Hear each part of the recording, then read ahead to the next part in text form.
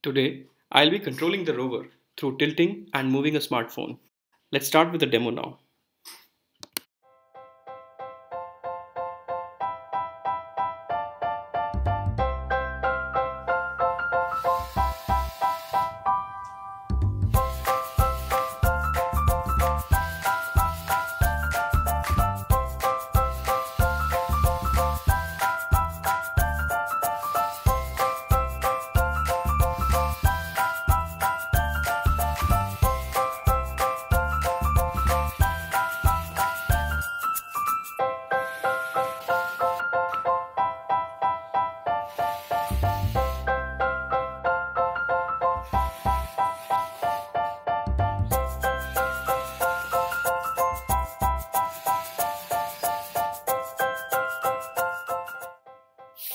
In our demo, we have a smartphone and Raspberry Pi based rover. They both are connected to same network through home Wi-Fi. Accelerometer sensor in the smartphones are able to detect changes in the orientation of the device. The orientation of the phone in 3D space corresponds to change in sensor data in X, Y, and Z dimensions. When the phone tilts or moves, these X, Y, Z values corresponding to the 3 dimensions changes.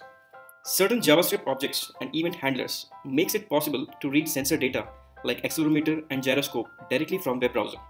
Coming to rover, there is a web server up and running in Raspberry Pi. A custom code written in PHP, HTML and JavaScript is placed in web server to generate the web page with necessary functionality of capturing accelerometer data.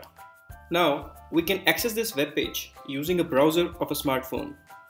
When the web page is loaded, the JavaScript code embedded in it swings into action and starts capturing the smartphone's accelerometer data. Further, this captured data is sent back to the server via background HX calls.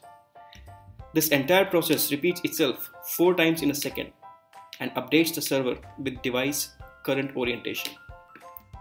At the server, a PHP file receives these X, Y, and Z values, and based on these values, it makes relevant GPIO pins high or low to control the motors in forward or backward direction.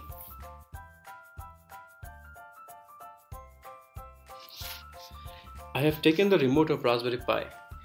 This is where the code is placed. So this is the folder which contains all the logic for controlling the rover through accelerometer sensor of the smartphone. Rest of the code has been explained in the previous videos. This folder has 3 files. These files contain the logic which works as described in the video. The code can be downloaded through the link provided below.